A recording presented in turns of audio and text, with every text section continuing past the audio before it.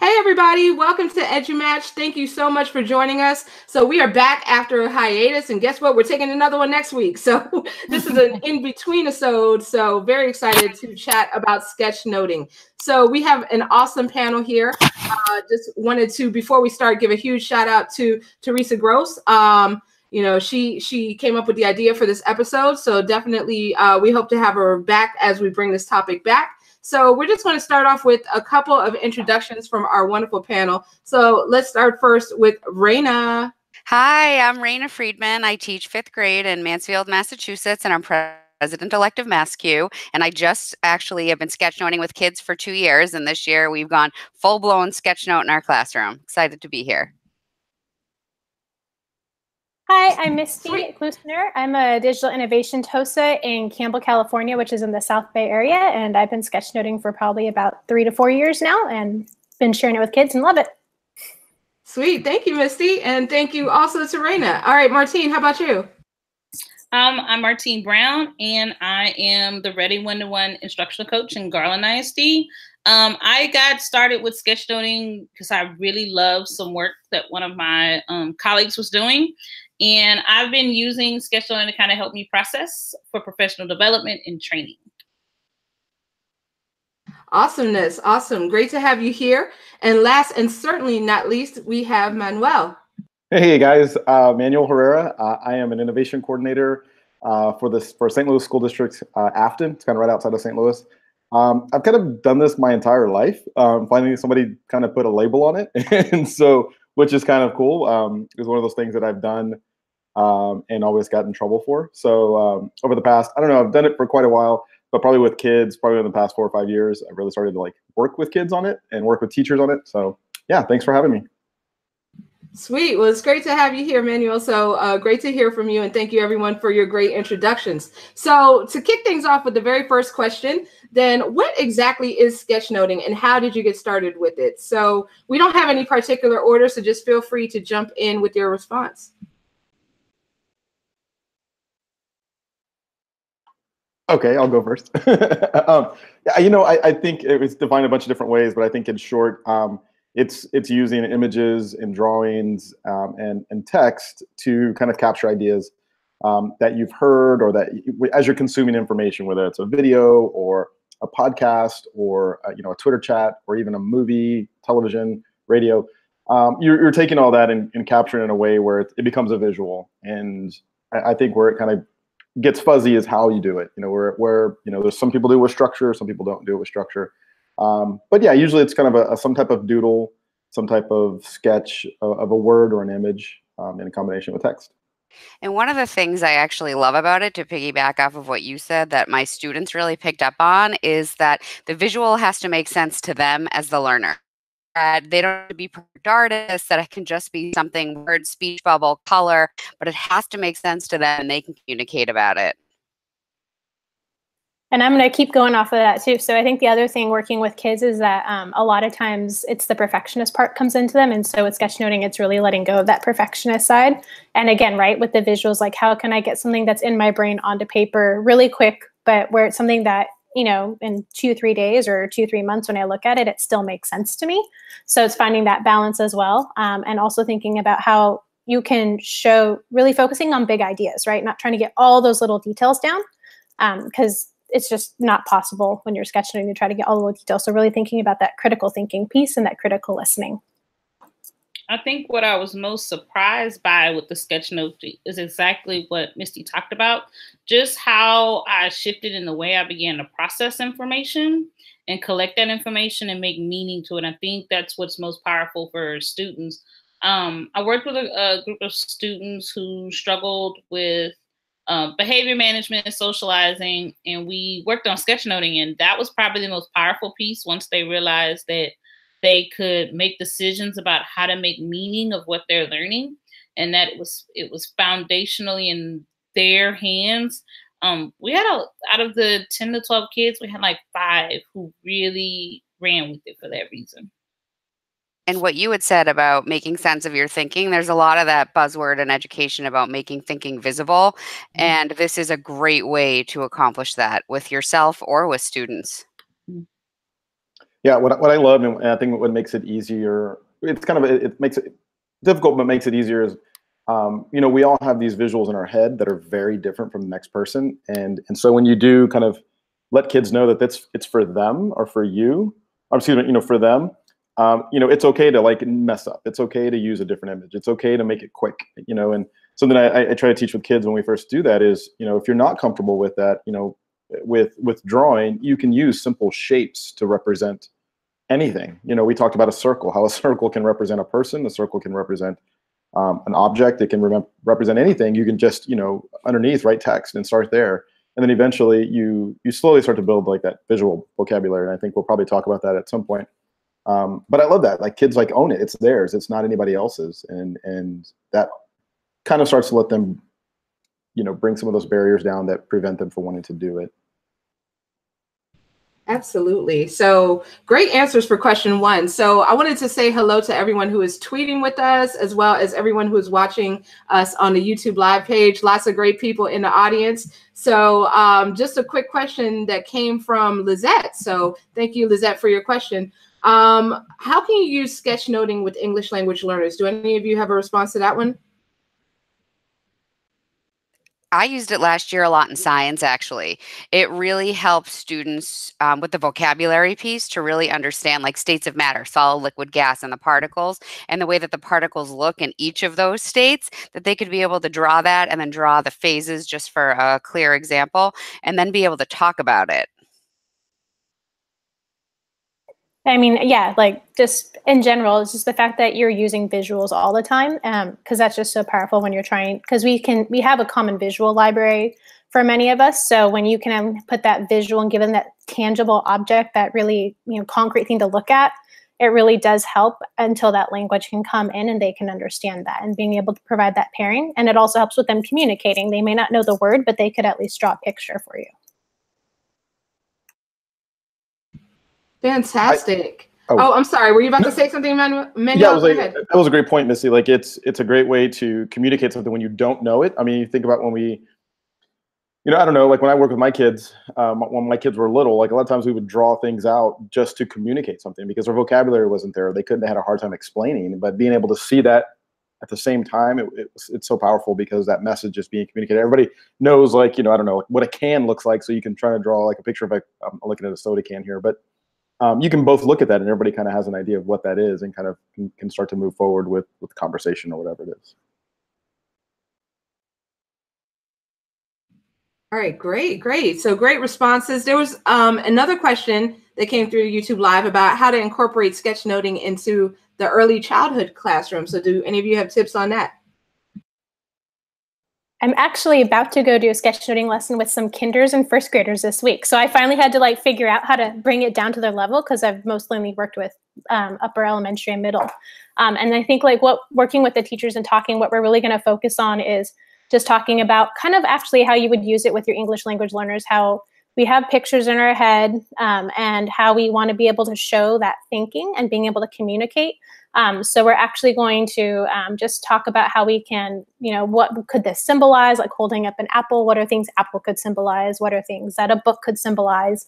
And then we're going to be reading aloud a short nonfiction passage with them and just pausing and having them draw what they're thinking, whatever that may be, but then also practice on then explaining that, then that picture, whatever it may be. So a lot of times we can't quite tell what our littles draw, right? They know what they mean, but we don't quite know what it is. So having them be able to explain that. So we have Seesaw, so they're going to actually go into Seesaw and explain their sketch note of what they were doing and what they were thinking to us.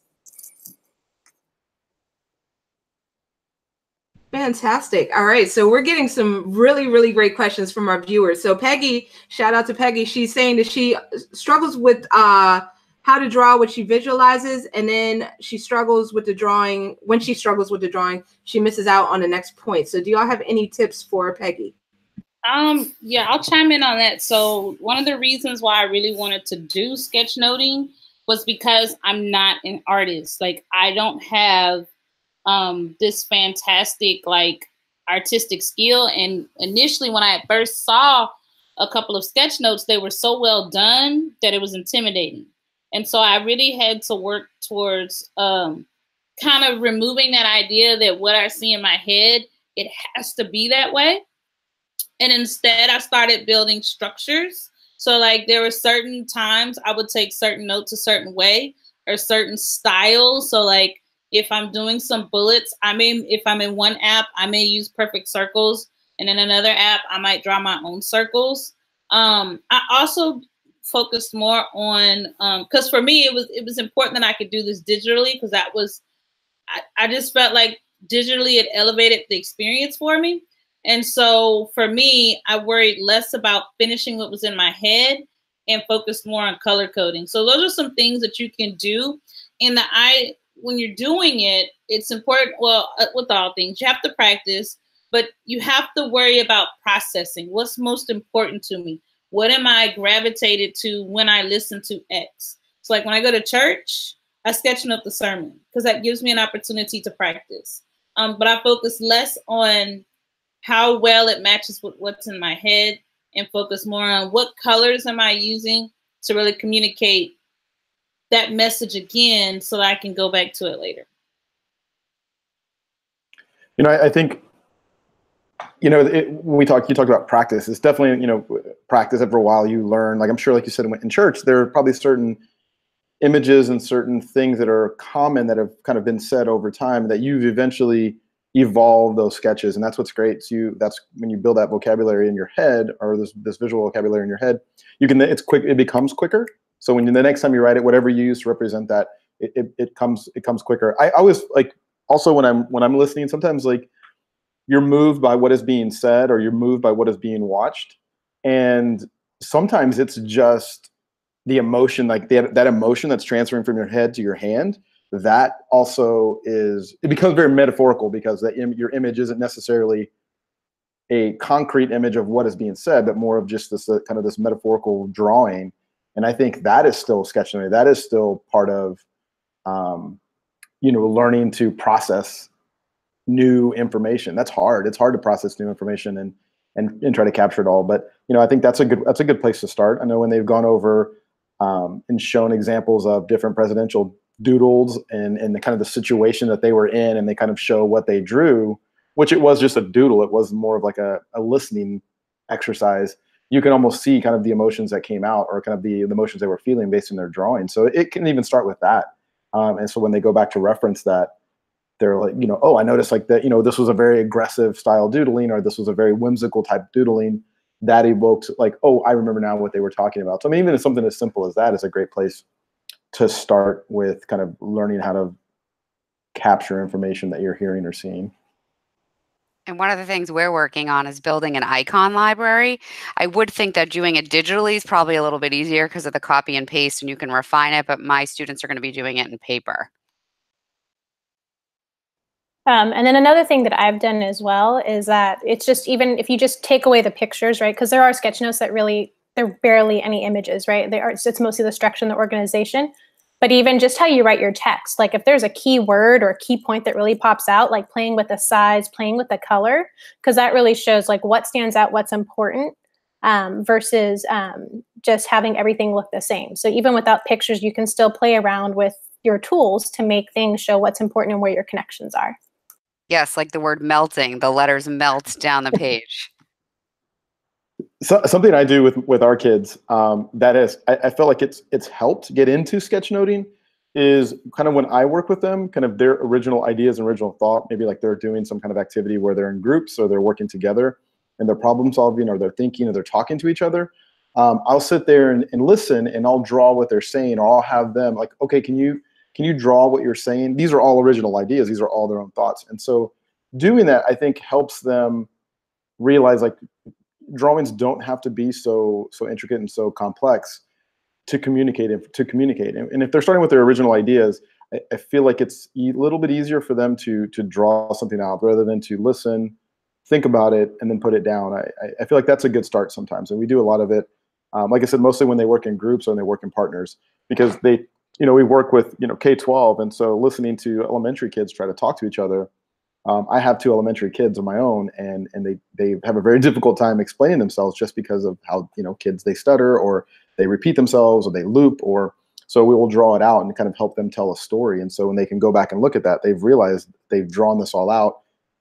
all for the purposes of communicating that to somebody else. Kind of goes back to that kind of the ELL piece.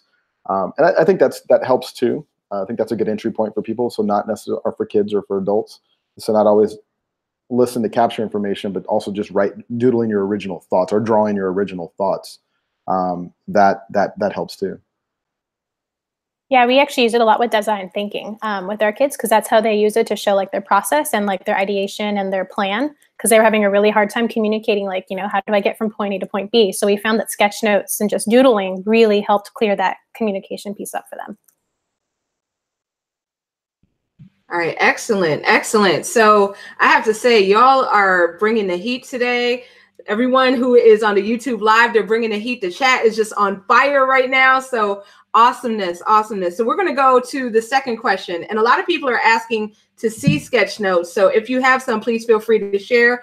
But just feel free to jump in. What is your sketchnoting process like? When you do it, I know some of you have already talked about that. Some materials you use, your quirks, and some go-tos, etc. So what are your thoughts on that? I'll start. Like I said before, I am not an artist, and I initially went into sketchnoting thinking that I had to be one, and I was pleasantly surprised that that was not the case. So for your, students and teachers too, who feel this need to be perfect, like my penmanship's not great. Like, part of my process was just letting all of those things go. Another thing that really helped me kind of define kind of what I was doing is I worked on Sketch 50, which they usually do it in the spring. And I'll share with you my sketches so that you can see. The app that I use was called Notability, but I pushed all of my final designs into a Keynote. So I'll share my screen if I can. And we can take a look at to the entire screen. We can take a look at, can you guys see my screen? Yeah, we can see it. Okay, good, perfect. All right, so so here are some sketches I did with Sketch 50, and the way Sketch 50 works is every day they give you a topic, and just Google Sketch 50 and it'll show up. And you use those prompts to help you draw. And this really gave me like, there we go. Resources and prompts. This gave me like a direction to go in. And so this was my day one.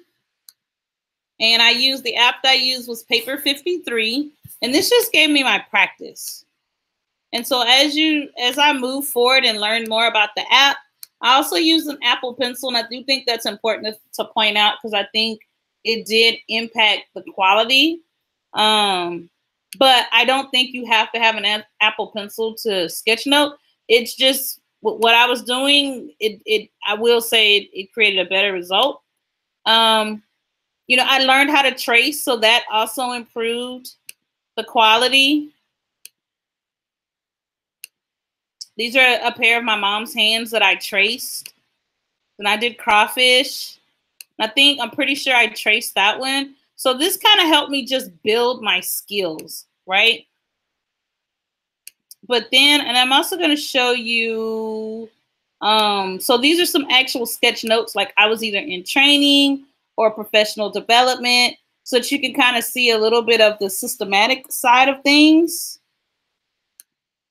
There we go. And Notability is like my favorite app of all time when it comes to taking sketch notes. So see if I can show you guys those. And so what I found, I tried to go back to some of my earlier ones so that you can get an idea of what, oh, that's a good one. So here's an early one I did when I really first started this process. And I played with color, I worked with color, and then I kind of let it go, right? So that was kind of my beginning. And then as I moved along, I needed more structure. In our district at the time, we were focusing on using the Cornell note style. And I just thought from an instructional leadership standpoint, this would be a great way to combine the sketchnoting and the Cornell note taking to show educators, like, You don't have to completely navigate away from traditional strategies, but you could also still include the sketchnoting process. And so though it wasn't, 100% part of my notes, and this is generally probably a good example, it definitely is in there. Whereas before I would have just taken plain notes. If y'all haven't heard of Steve Anderson, that's how I wrote his name, and he wears bow ties all the time. So it's just little things like that. And then I'll show you one more. Martine, while you are switching to the new one, then Valerie was asking, are Notability and Paper 53 iOS? Are they iOS apps? They are iOS and they are Android, I think. Here's my last one, and then I'm gonna move on because I know we've got plenty of examples. And so this was I remember this one because it was a lot of talking, like speeches. And so this must have really stuck out to me. Teacher modeling is not teacher monologue. And then I did like teacher vomit, because that's when they monologue, because it's boring. So don't feel like, it has to be this, authentic learning. That must have been something important from that dialogue. Like, don't feel like you have to be this great artist or that it has to have these perfect lines and bullets, because it's just not true. All right, so I'm gonna pop off. I'm gonna come off. Oh, I know, resources. I started looking at Kathy Schock's Guide to Everything. She has a ton of resources for sketchnoting. Let's see if I can figure out how to stop. Okay, sorry. Very cool. Thank you so much, Martine. All right, great. Anybody else? I'll show you kind of what I do. As far as material goes and what I use, I bought an iPad, I don't know, I guess 6 months ago, and started using it to do, some thinking and some drawing, and I love it. It's fantastic. It's probably my go-to thing. But when I show kids and I show teachers, I try not to worry too much about the technology. I mean, I'm sitting here talking to you guys, and I have note cards. Like, I use a lot of note cards and sticky notes to kind of. And when Misty said earlier, design thinking, like, they go hand in hand. Like, when you get to a certain part of design thinking where you're ideating or brainstorming, we don't teach kids how to brainstorm. We don't teach kids necessarily. I wouldn't say we don't, but we don't always do it. And I think this is a perfect way. It kind of lends itself to drawing, to show what you're thinking.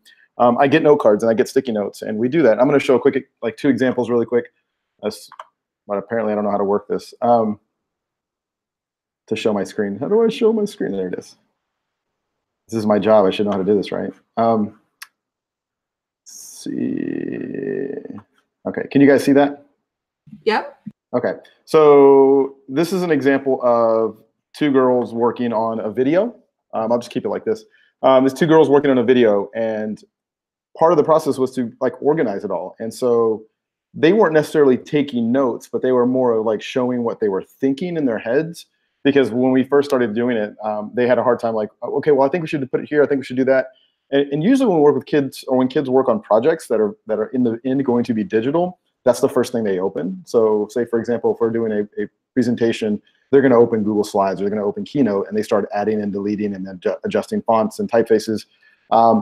So I kind of have them step back and talk about what it is they're going to do, and I try to capture that as best I can, and then I have them do the same thing. And so when we have sticky notes or index cards, we move it around. And in this example, they even threw in dry erase markers. So I feel like that is awesome, because you can do that in any class. And that's like no budget. Like, that's stuff that you already have in your classroom. Even torn pieces of paper work for that. Here's another example. I love this example. Here's a great one as far as like not even using images, but just using words. Because we were talking about kind of being reluctant to draw things out. This girl was, the young lady was, again, creating another video. This is a different classroom. And once we kind of got down to it, I said, well, why don't we write out what we're trying to do, what we're trying to research. And we showed her, okay, well, this is how you research, this is how you capture some of that information, this is how you can jot it down, kind of quickly. And she started to do this with her group. And so now, not only was she getting her ideas out, and they were visual, they were in front of her, her group could then see what they were doing. Her group knew where she was. She was kind of the leader, in high school. One person usually kind of does everything. So this was great. And so now they can contribute to that conversation because everything that's in her head is now on a board. So everything is there. So now, again, she didn't use any images, but she used short phrases and words and kind of organize them in a mind map. I know we do this with kids and their pre-writing, but this is this was for a video. And okay, I said this is my last one, I promise.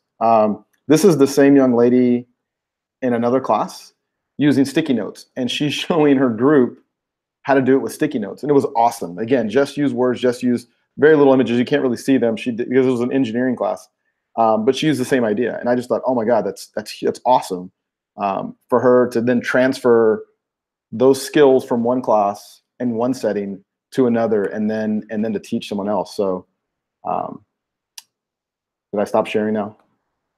Okay, cool. All right, sweet. And Lizette was asking if you would be able to I didn't want to interrupt you, but to put it on present while you were talking, but if you have like a link or something, I can just like copy and paste it over to the chat for her. I know like for me, especially like when I go into classes, I try to go analog all the way. That's where I started. That's where I love. I got an iPad Pro a year ago for my new position, and I love it. And it's amazing. And so on iPad Pro, I use Adobe Sketch and Procreate are the two apps that I use on there, just because I like the layering feature. And Adobe Sketch is free. So if you want to play with apps, it's a fun free one to play with. But with kids, right, they don't always have that technology. So we try to always go analog. We do use a lot of index cards, sticky notes, backup, scratch paper. And so with them, and like even with me, a lot of times I find when I'm sketchnoting, I actually will start in pencil. I break the rule a little bit. I don't let the kids do this, but I'll start in pencil just until I start to kind of get the idea of where the presenter is going, especially with live sketchnoting. So I can kind of plan it out. And then probably about like 15 minutes in, then I'll start to go into pen, because that way I have the ability to move stuff around. And the other thing that I found really helps is I'll keep like a pad of sticky notes or just an extra piece of paper on the side, so that if I hear something, but I know I'm not ready to quite put it on the sketch note yet, I'll take a note of it. Because what happens, right, is then they move on, you forget, and then you're like, oh, what was that one thing? So I'll have just something on the side so I can just kind of keep notes on it. And then you guys asked for people, so I don't have screen share because it's analog style, but so I have like, you can see like on some of mine down there, yay, okay. So like a lot of times, like this is from a podcast. That's one of the ways I love practicing. John Spencer's podcasts are great because they have numbers. So you know how many things you're going to put on your page. That's a really great way to practice organization. And with kids, what I love with podcasts is you can tell them you can put pause, you can go back, right? So it's a great way to kind of warm up. I also, when I'm reading, I'm doing like book studies, I like to sketchnote at the end of chapters, because that way, if I'm trying to come back to something, so we did an Innovators Mindset book study in my district. So that was kind of what I did. And I was really on this one, like every time I sketchnote, I try to come up with like a goal. So on this one, I was trying to do like minimizing color so it didn't look like a rainbow vomited on my page, which is something I try to teach kids as well. And then also the other thing I love sketchnoting are keynotes. And I think it's because that ties into what Manuel's talking about, right? That emotional thing, because keynotes always get you. There's always an emotional something that gets you, and it makes it so easy to sketchnote them. I love them. And you're not really necessarily trying to record, I guess, like, like how to do something, right? You're just really capturing like the big message. So last year, or 2 years, was it last year, I think? Yeah, Brad Monty was the keynote at Fall Q. So, like playing around, and he's great because he gives you a lot of visuals when he's talking. But you can see like my style goes all over the place. Sometimes I work in a circular pattern, sometimes I work down. And so it's also really thinking about like what works best for you. I actually find I'm less of a perfectionist analog than I am digitally. And I think it's because with digitally, you can have the grids and you can arrange it more. And so I actually get stuck in that more. So I actually revert more to analog style. But and then what I will share with you, Sarah, too, is I have a link to like our presentation we do on sketchnoting and Sketch 50. So it has like a bunch of resources, all the apps, things we use digitally, things we use analog that you can do with your kids. So. And she may not shout herself out, but if you're not following Misty on Instagram, you have to go and look at her sketches. They're awesome. She posts all of her stuff up there, so you definitely have to go see it. Likewise on Manuel too. Which is how I found you, was through sketchnoting, and then we met in Austin. So anyways, okay, side note. But yes, follow Misty. She's got great stuff on there. Oh, let's get those handles then. What are your Instagram handles? I'm easy, Misty Klusner. And I'm Manuel Herrera 33. Sorry, there's a lot. That's a lot. That's long. Cool, cool. Well, there's lots of great conversations still going on in the chat. The next question, I believe that we've already kind of touched on this, but I just wanted to circle back to see if there was anything else that y'all wanted to add about how educators could use this strategy with their students to enhance learning. So if anyone has anything else on that question, please feel free to drop those gems. So our students do, I guess, what you would equate to almost like a genius hour type of project. Once a month, they go on a discovery quest where they have a big question that they have to answer and teach the class.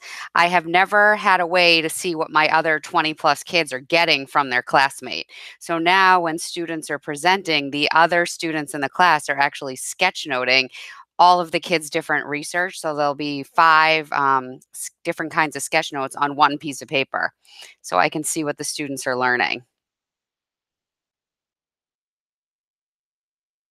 We started doing a lot of storyboarding with things with kids. One of the tools that we use a lot in our schools in our elementary is Bloxels. It's a video game design tool. But what I was finding was that kids were creating some awesome projects, but their stories were not probably where they needed to be, or they could use some help. And so we started storyboarding a lot with kids. Again, paper, pencil, very analog. I mean, just like Misty, it's index cards, those kind of things, so that they can put together a story about what their video game is. Especially when they came into content, when you get dealt with history, more so, and social studies and ELA. Those are very story driven. And so we started doing that with kids. These are practices we've always done with students, but when we get to the digital tools, we kind of forget to go back and use those old strategies that really work well. I definitely look into some of those graphic organizers like that and find those really helpful. There was one question I forgot to ask from Katie McNamara in the chat. She was asking about when we were talking about the different apps for sketchnoting, are there any for Chromebooks that you all could recommend? Google Draw. We use Google Draw. That's called Sketch. Oh, I gotta look it up. There is one. It's called Sketch.io. Let me just look it up. Yes. Yeah, there is one. They can use their mouse. Let me go back. That they can, if they have, because I know depending on what brand they have, if you have the ones that you can write on the Chromebook with a pencil, you can flip it over into tablet mode and then write on it with pencil. So that is one that I know of that I just shared with some teachers that could work. And we use Google Draw, and one of the most underrated Google tools ever in my mind is Google Keep, because it also allows you like an online sticky note, but it also allows you to pull from a draw feature, so they could do both. And I like how Misty had said, I think it was Misty that had the sticky note right on the side of the computer in case you forget the word. You can do the same thing in Google Keep. Yeah, I love Google Keep because it has that draw feature. If they have Seesaw, that's another thing. If their district uses Seesaw, the other thing that's actually great is Google Auto Draw. So I don't know if you guys have ever done a fun drawing activity with your kids. Is Google Quick Draw. It was one of their experiment, like passion project AI apps that they did. And so if you go to Google Quick Draw, it's this program. It's actually really fun to do if you don't have a touchscreen Chromebook where you have to use the trackpad, because we all suck at drawing with a trackpad. And so it'll yell things out at you, and you have to try to draw it within a certain amount of seconds, and it'll start questioning what you're drawing, and you realize how bad you are. But what it's actually doing is it's gathering all this data. And so then they launched Auto Draw. And so when you try to draw something with your trackpad, it actually now recognizes what you might be trying to draw based on the data collected from the other program. And it'll give you a bunch of icons at the top of your screen. And so then you can actually pull that icon into your drawing. And it lets you do also just free draw, and it lets you type in text as well. So it's a really great way, especially if you do have people that are resistant to drawing, or if they don't have a touch screen, it can be really hard to draw with a trackpad. That kind of opens that field up a little bit, which is cool. Fantastic. All right, wonderful. We have another question coming from Michael Sinclair. He says, how do you encourage the kids who may have been told by teachers, parents, siblings, or peers that they can't draw to take sketches for their notes? So the kids who might have like that low self-esteem about the drawing, then how can you encourage them? I would say that's why I'm big about showing, because mine designed, like, they're not beautiful. Again, my pen chip's not beautiful, And I like that question, but you, from an instructional coaching position, you also have to encourage teachers to take this on, because I'm high school, so usually the big joke among high school teachers is we don't have great penmanship, or we don't draw, or we don't write as neatly as elementary school. And so the big thing is model, and talking about your mistakes and talking about the things that went well with the specific sketch note and things that didn't go well, and giving them the freedom to do it and not worrying about the end product, and really celebrating the end product. I think those are the things that are most important.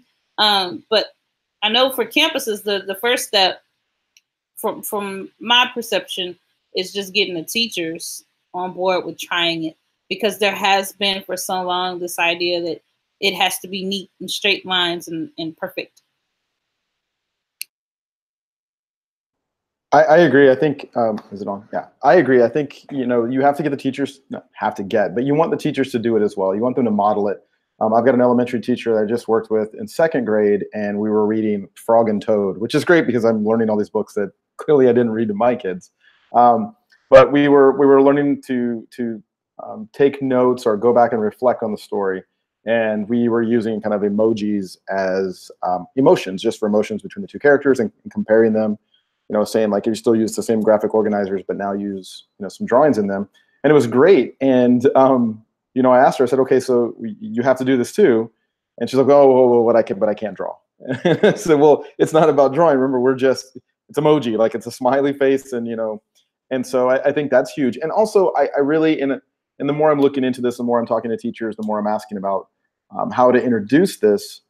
I'm almost leaning towards like not saying that it is we are all going to sketchnote, because it becomes this a big event, which is good and bad. I mean, I think there is maybe some benefit to exciting the kids about drawing, but I'm wondering if we just do it as the way we think and just show them by modeling it, that they would just think, okay, that's just how it's done. I don't know. It's just something that I'm thinking about the past, I guess, 2 weeks actually, and kind of looking into research.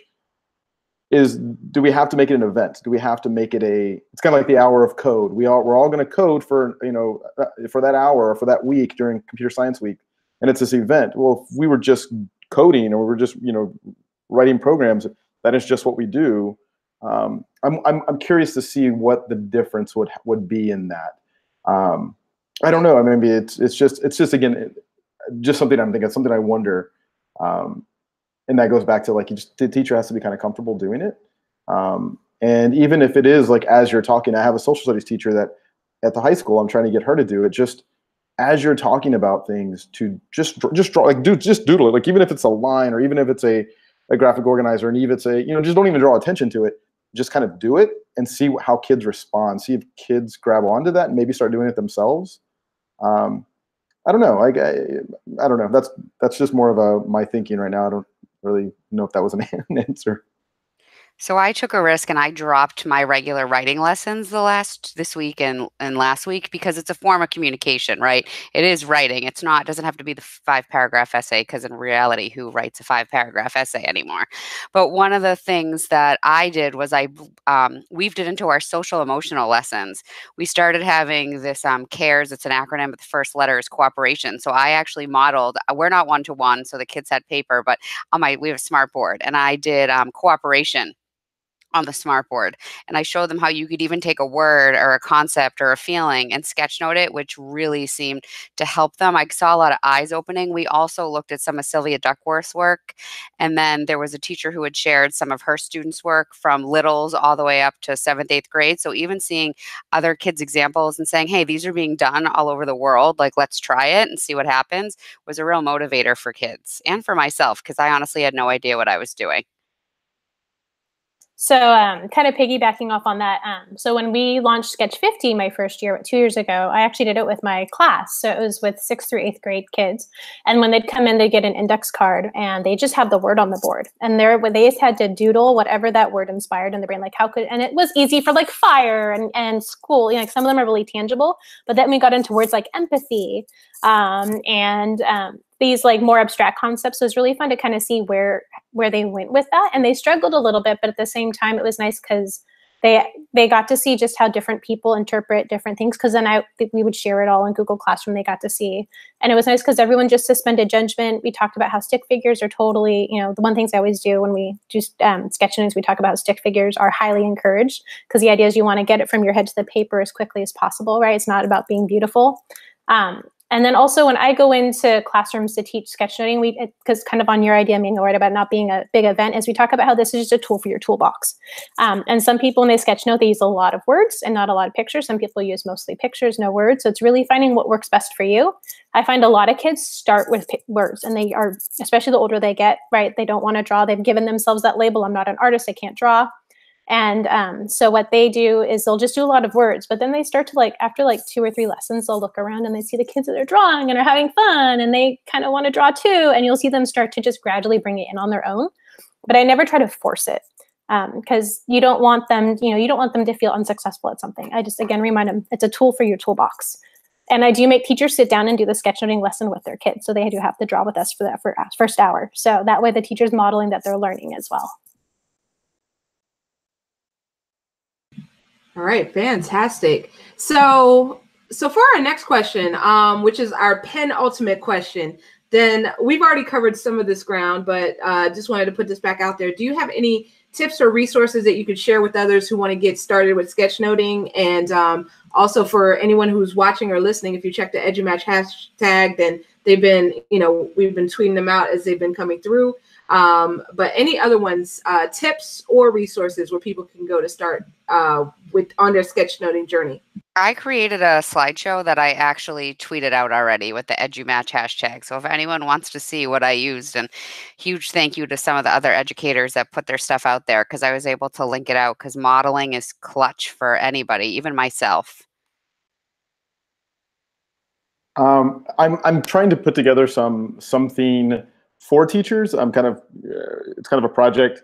So I don't have a resource, but I have possibly, if anybody wants to be a part of this, I'm trying to create some protocols for kids to use when kind of thinking, and it incorporates some drawing and some sketching. So if anybody's interested in doing that, that'd be great, because then by doing that, I'll give you what I'm trying to create, what I'm trying to research. Because now, it's always been something I've done, and I've always say these things, and I hope that people like them. But now I feel like I really need to have something behind that, and I need to have some organization in it. And so this is just part of me doing it for my teachers. But I need some, I hate to say guinea pigs, but I need some people to try this out and see what they think and give me feedback on it.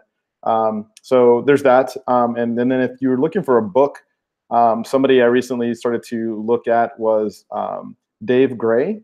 It's just DAVEGRAY.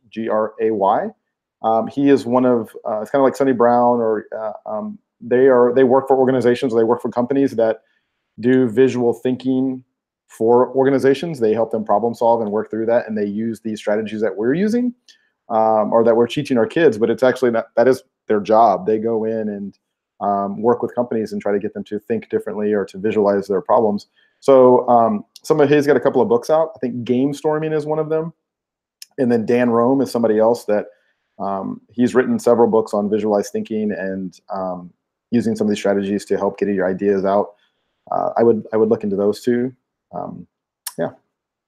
There's also a ton of YouTube videos. I mean, we used Carrie's My Pencil Made Me Do It to kick off the whole unit, but there's how to draw people, how to draw the icons. I mean, you name it, it is up there on YouTube. And if you ask students how they learn, most of them are going to have YouTube in that list. So definitely you could share that out to kids or adults.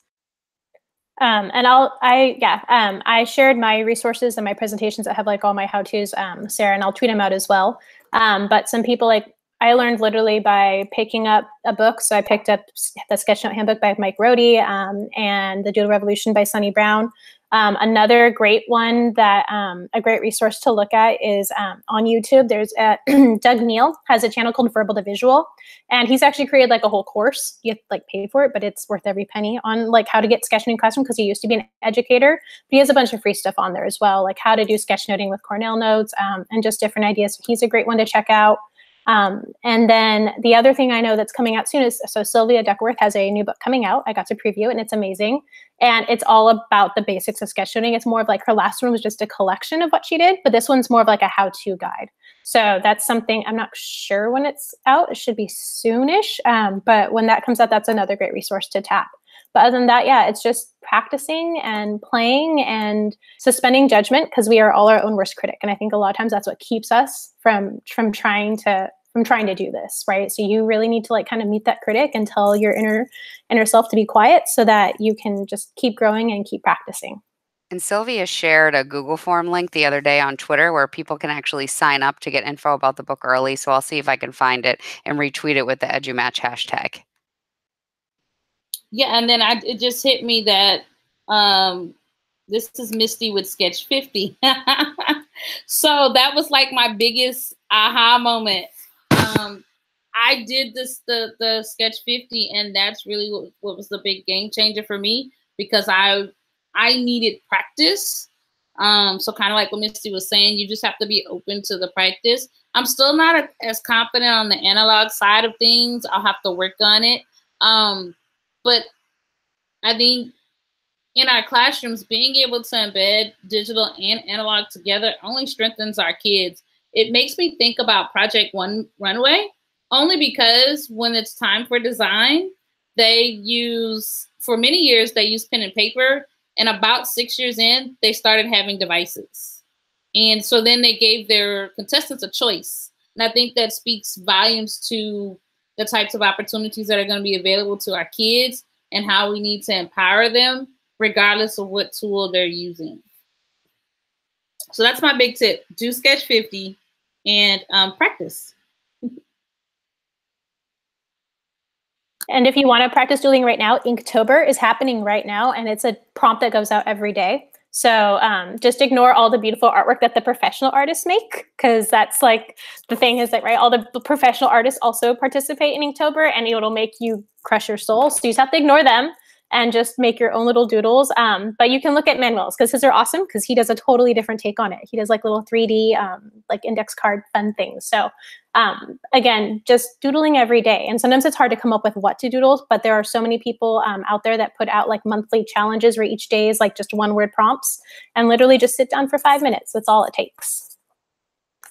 Something I would also recommend for kids to do, and I do this with our fifth grade kids, or at least I asked them anyway to do it, is to keep like journals, like keep small notebooks. I keep one in my back pocket all the time. And that's just to get an idea. If I have an idea and I can draw it out, and that's, again, practice. That's just practice. You have paper on the ready, you have a pencil on the ready. I think that's cool. I think that's, you can dedicate a little something to drawing or to sketching. That helps build that confidence. Right, sweet. This has been such an amazing discussion. Really appreciate each of you bringing your insights. So a lot of people on the chat were saying that they wanted to stay connected to all of you. So if you wouldn't mind just saying where we can find you online, how people can connect with you, that would be awesome. I'm on Twitter at RLFREEDM, Raina Friedman. Martine Brown at MMBrown_Brown on Twitter. And I'm on Twitter and Instagram as Manuel Herrera, MANUELHERRERA 33 at gmail.com. So if you want to do this project with me. And then I'm on Twitter and Instagram at Misty Klusner, MISTYKLUESNER. MistyKlusner@gmail.com if you guys want to connect. And then I also have a website that has a bunch of my resources. So it's just bit.ly/Misty Klusner, capital M, capital K. So a bunch of my, all my Sketchnote presentations and stuff are on there. Feel free to go and take whatever you guys need. Sweet. Well, thank you all so much for being part of this amazing panel. This discussion was great. Cannot wait to put this out. This is at fire. So thank you to all of you. Thank you to everyone who is on the YouTube Live as well as on the Twitter portion of the chat. And we are going to be taking a break next week, but we will be back the following week. We're going to have Brian Kulak, who's going to be moderating a discussion on representation in leadership. So definitely looking forward to that. So join us same bad time, same bad channel in 2 weeks from now. And also wanted to give a huge shout out to Global Maker Day. So check them out, globalmakerday.com. So organized and run by the amazing Jamie Donnelly, as well as an all-star team of organizers. Well, excluding me, I don't want to call myself an all-star, but there's there's just a rock star group of folks putting it together. And definitely sign up if y'all are not already signed up. And also on that day, then we are going to launch the EduMatch Maker book, and Martine is in there. She has a fantastic chapter on green screen, so make sure you check that out. So shout out to Martine, all of the contributors. See some of the contributors in the chat as well. So shout out to Katie, and I'm sorry, my mind's going 50 million miles a minute. So if I'm going to start calling people out, then I'm gonna forget somebody. So I'll just stop myself there. But also wanted to also thank Barbara Liedall, Susan Brown, the editors of the book. Excellent work. So thank you, everyone, and I hope that you enjoy the rest of your week. All right, take it easy. Thanks, guys. Thank you. Bye. Bye-bye.